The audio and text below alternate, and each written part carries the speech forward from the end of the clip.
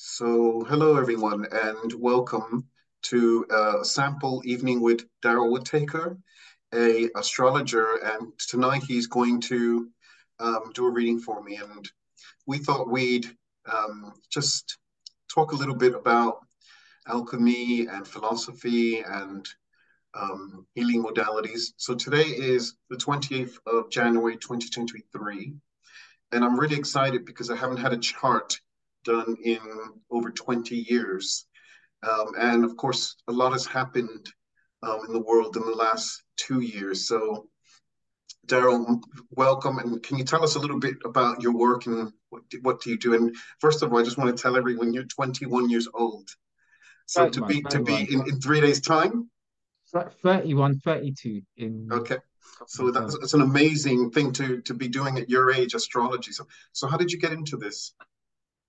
Well, for me, I was deeply religious growing up. I'm part of the Pentecostal church, and when I got to around 17, 18, my interest went away from just religion and normal mythology at school to looking towards religion that suited me as a black man with gods that looked like me, resonated with me. So I started to look at things like alchemy. There was mystic psychology and astrology as well. Many other things here and there went really down the rabbit hole, but astrology is the one that stuck with me. It helped me to understand the universe that we live in a succinct way, helped me to better understand myself as well, that they're traits that I have. There's nothing wrong with me. These are traits that I have, and I can use them to better myself and also help others as well. And it's been a long story since then, about 12 years, and I'm loving it and I'm learning more every day on the topic. As you were speaking, I was looking at the lovely image of the stars behind you I like the ring around the earth. It sort of Ah, gives you a yes. sense of hope, doesn't it, for the future? But I was also thinking of the launch a year ago of the James Webb Telescope and that incredible piece of ingenuity that actually enables us to look at the far deeper into the universe, so into the stars. And it's unbelievable that we actually have that technology. And how does this align with mindfulness, the mindfulness network for people of color? So um, everything that you just expressed about finding um, positive traits and positive or higher self, and um, through through reconnecting through these what do you call them, ancient modalities that have always Yes. been part of Afrocentric history. So yes. So where did you learn astronomy then? Because it's not the average thing for a young black male in the UK, is it? No. So for me, I just read loads and loads and loads of books. I went down the rabbit hole. I remember 12 years ago, you could get access to almost any book you wanted online just by writing the name of the book and putting in PDF afterwards and it would just turn up on Google. So I was downloading all of these books. I was buying books. It was just consistent, a lot of meditating because I just didn't feel like I was accepted for who I was, and I wanted to be accepted more by myself, but then also by others. And it helped me not just to better understand myself, but to better understand others. And they say you can only meet someone else as deeply as you've met yourself.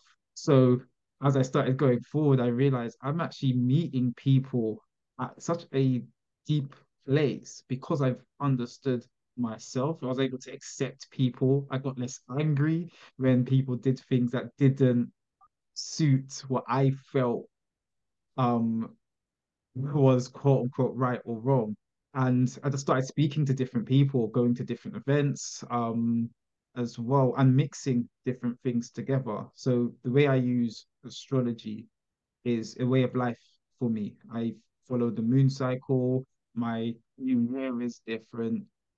But for me, it's utilizing astrology with other techniques. So mindfulness, fitness, even a little bit of neuroscience here and there. Whatever interest comes to mind, I'm trying to my best to link that in with the planets so that I can help people and help them to realize they're perfect by design, which is like my slogan, right? Because everybody is perfect. We just need to manifest that because we need to truly understand who we are, in my opinion, anyway. Perfect by design. That needs to be the motto for Yeah, MNPC also. That is an incredible thing to actually hear. And I guess what I'm hearing is you turn to the stars for solution when there was no role model or no answers to some of the questions of where do I go, I guess to seek a positive identity, a role model, or what was it that you were looking for? it was more of a spiritual identity, you know. I had my mum to teach me about being successful, you know, in the worldly sense. But then it was pretty much religion, which was telling me you know, you're good or you're bad just based on your actions. But that confused me because I've always had this kind of innate sense, right and wrong is relative. What's right for one person may not be right for another person.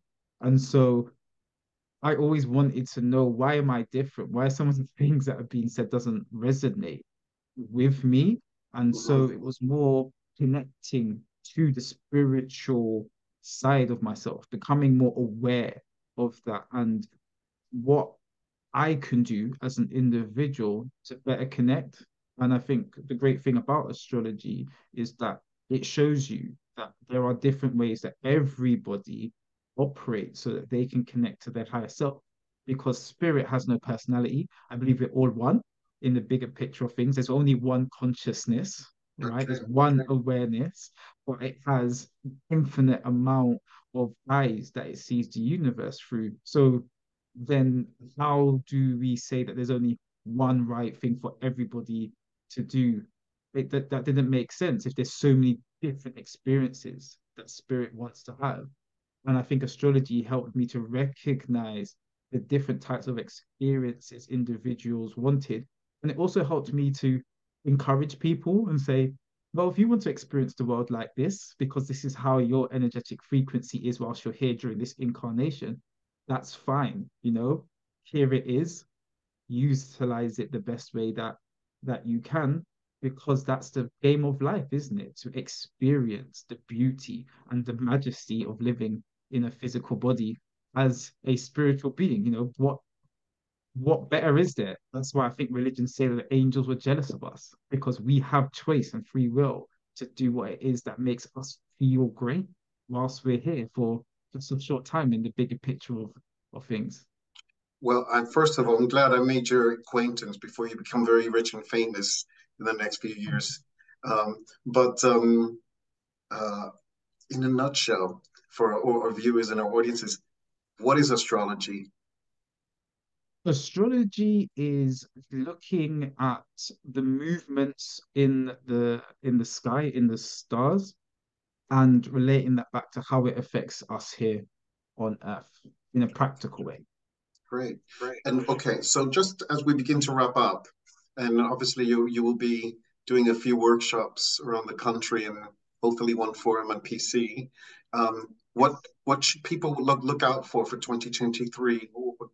What's happening generally? What are some of the things that can help prepare us? So for 2023, something that I always do full moon and new moon meditations, which I do every 2 and a bit weeks. And I've got a astrology cheat sheet, which I'll be making very soon, which is just going to give you all of the basics, which is going to be a free download, for everybody to have. And then there's going to be a full astrology course that I'm going to be doing, and then a 6 week workshop, which will take someone from not knowing anything about astrology or working with astrology and themselves, because there's a bit of coaching in there as well, and helping them to set up habits that they need, including mindfulness, so that they can be aware of the subtle changes that are Yeah. happening. So that's just a few of the things Okay. that I've Well, got in the you are pipeline. amazing. Thank you for your work, and I wish you all the best in your journey. And I'm looking forward to the course. Thank you. Thank you.